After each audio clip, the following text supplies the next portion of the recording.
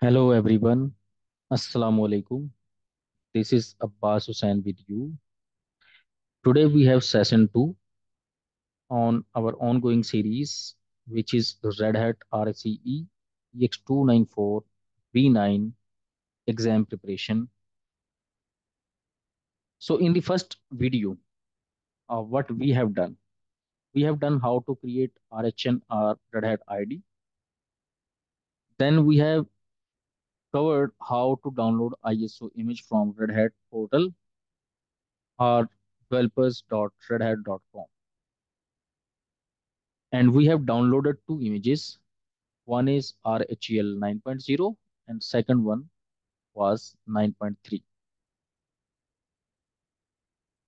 And in that session, we have also covered if you are using like this. I have my system here.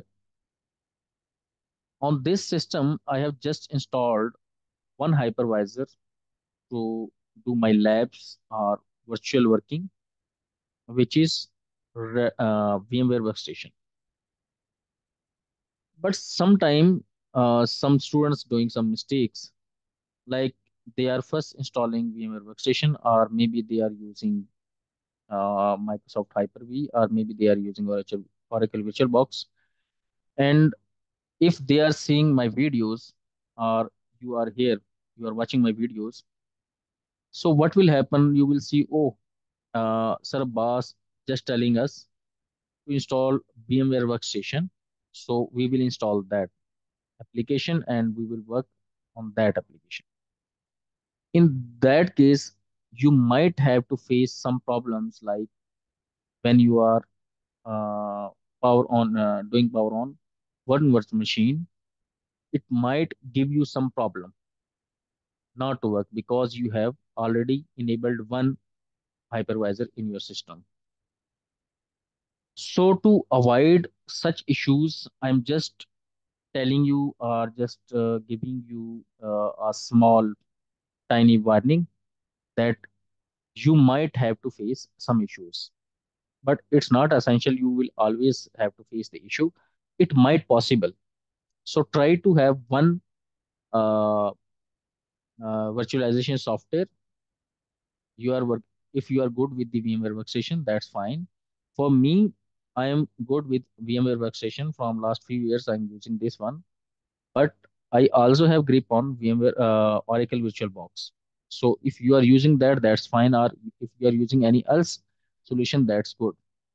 So in the labs that I'm going to solve regarding the RACE exam, I will use VMware Workstation. So it's your choice which one you wanted to use, you can use. So I just wanted to show you how to install it. I have shown that before, but now I will show you again from scratch. So here is a VM of Windows 11. I will just start it. I have already installed Windows 11 in this virtual machine. And on this virtual machine, we will try to install VMware Workstation from scratch. So at least you must have idea uh, how to install or what will happen when you will start to install the VMware Workstation.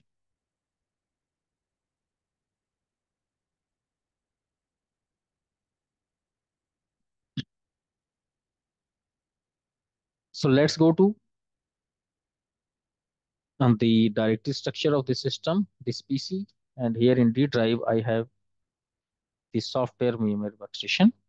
I also have VirtualBox, but I also have VMware Workstation. So in this machine, I'm just going to install VMware Workstation.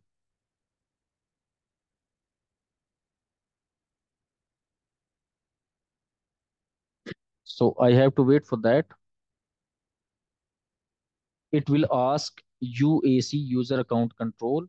So I will click yes, show more details. I can change this notification from here. It's okay.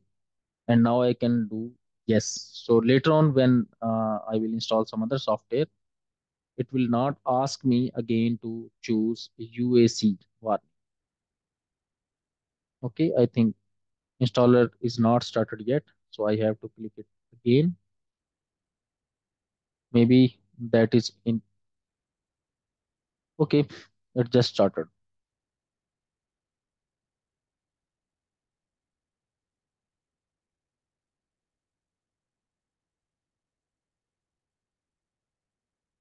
Here you can see it's starting. It's tiny small because I am using VM within VM.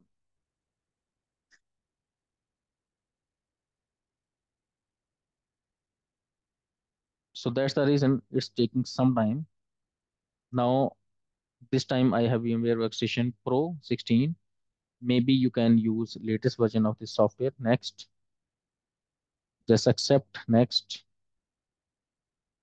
You can also install this driver if you need, otherwise don't need. Just go with default. Uncheck this, check the product updates on this startup. Let's move and don't join this user experience because I'm not using the latest one. Okay. If you wanted to use check it, you can do that. In my case, I'm not checking it and just installing. So this is the these are the steps to install VMware Workstation in your system. During the installation, just go to your control panel and go to network and sharing, change adapter, and you will see only one adapter and one Bluetooth and one Ethernet adapter is available here. But after the installation of VMware Workstation, you will see some of other network adapters here. So basically, in this session, what I want to tell you, I also wanted to tell you something about VMware Workstation. So at least you can have a good idea on this software.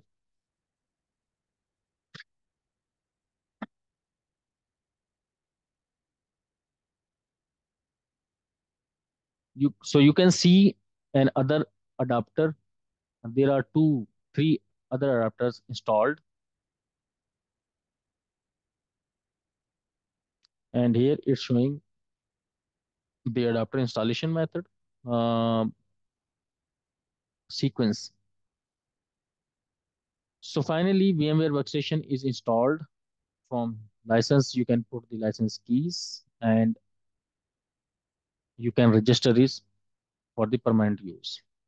I'm just so I have put I have put the keys and just finish it. Now it's asking to restart the system once. Okay, so I will restart.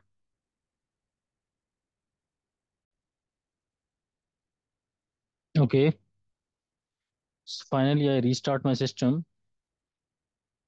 and now I will again open VMware Workstation.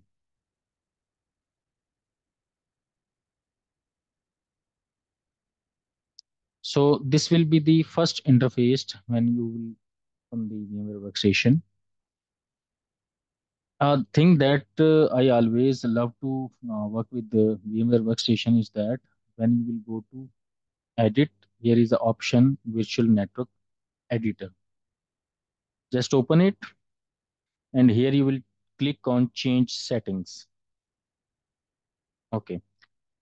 One note that I will recommend, if you are a normal user, you don't want to go into details, you don't need to do such things. You just install the VMware and just start your work. So this thing that I am telling now, it's for the advanced users. So you will see it's auto bridging with external connection, which is my external connection now. This time it will coming towards my Wi-Fi to the, and then it's bridging to my Wi-Fi, my laptop Wi-Fi.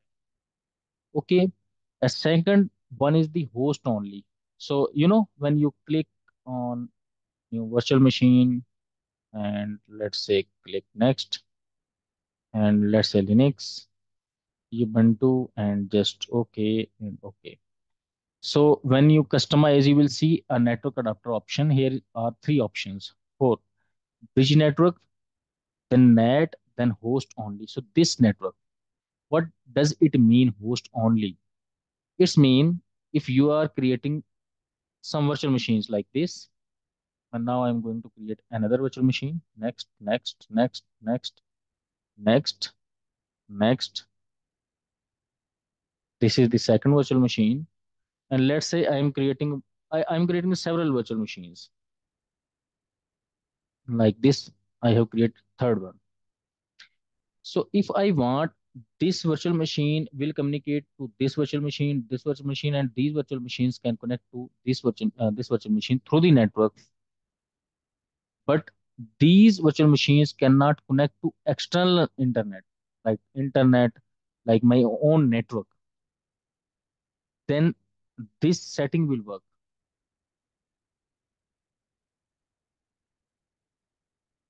This host only, a private network shared with the host.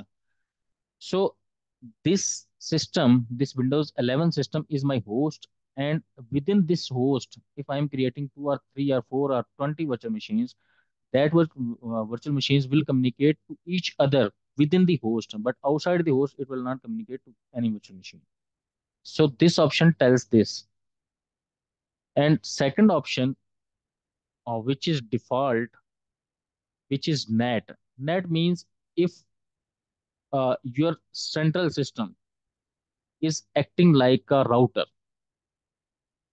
Okay, so like this, if you can see, this Windows 11 machine is a virtual machine, and if you can see its adapter, it's a NAT.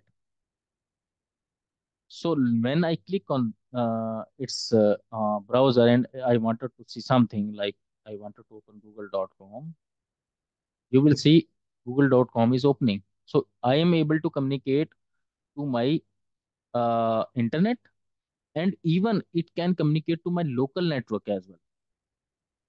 You see here, like this. So NAT is okay for that. And third option is that if you wanted like this machine, but in the case of NAT, for example, uh, let's say I I'm typing here ipconfig. You will see what is the IP of this system. This this this this IP. Okay, from where it is coming, 192.168.31.136.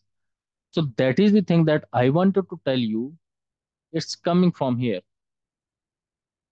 At somewhere, this one you can see NAT, and it's starting from 192.168.31.0.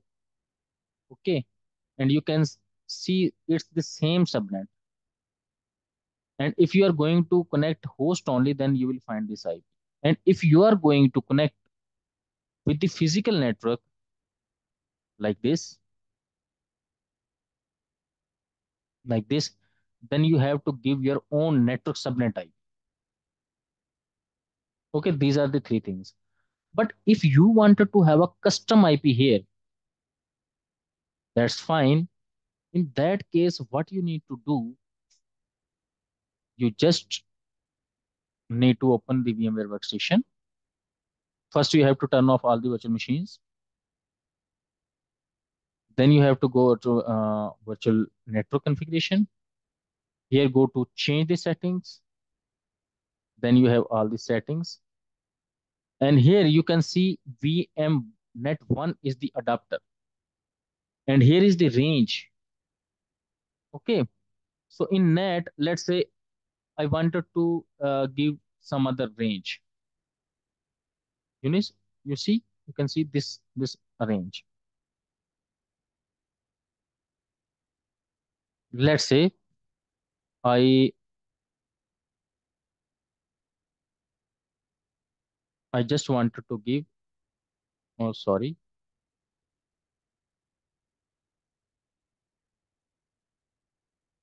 change settings. Let's say I wanted to say My machines will get IPv class B IP, let's say, from here. At subnet mask will be this, or you can say this, or you can say okay this one, or you can say okay this one. Apply uh, the IP and okay. Then I have to give 00 and it will apply. Okay, it's starting VMware Virtual Network Services. Now, when you will create VMs through this virtual through this VMware Workstation, what will happen? The IP's range will be this one: 172.160.1, 0.2, 0.3, and when it will complete to 254, then it will start again 1.1.1.2, 1.3, and so on. So this is the default setting. Even you can change host only adapter. You can see the settings from here. You can change, you can add a new network adapter. Okay, so you can remove and you can add, let's say VMnet 2 and 3. So this is the beauty of this setting. I'm not changing the anything, that I just wanted to told you how you can play with the VMware workstation. So that's fine for me. Uh, I'm not going to into this detail, but I have installed VMware workstation. This is done with advanced features that I have shown.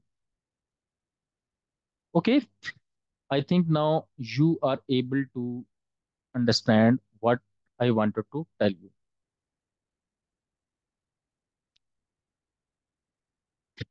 Now come to the this notepad. I have changed something in this. First, we have seen RHN ID, then download the ISO image, then a Red Hat developer subscription. This is a thing that I wanted to share with you. Uh, Maybe in next video we'll see. For this session, okay. Let's meet in the next session. Thank you.